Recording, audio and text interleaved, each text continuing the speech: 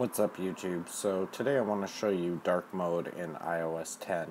Now you can actually enable dark mode as a beta 1. I'm sure in the future Apple's going to make it a toggle and you'll be able to enable it across the entire OS, but they have left little hints all around, and the most noticeable one would be the clock app, which has a full dark theme and you can't disable it or anything, so they obviously plan to keep it like this, and I'm sure they'll offer a toggle to go back as well. It'll be across the whole OS, but I just wanted to show you guys a couple apps.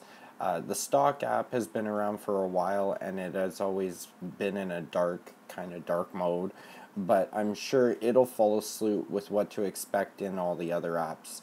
And then just as more examples, when the WWDC app was released, it's not a full dark mode. If you notice, the shades are a little different here, but it just kind of indicated that Apple has chosen to go about, enabling a dark mode across all their apps. So they're just slowly doing it, and the taste is the watch apps. So what do you guys think of dark mode? I'm pretty excited to have a beta that has it enabled across the entire OS. It'll be really nice to have a different change in iOS, and I hope they choose something different than this kind of golden brown, because although it does stand out and it makes it easy to read, I kind of don't like it.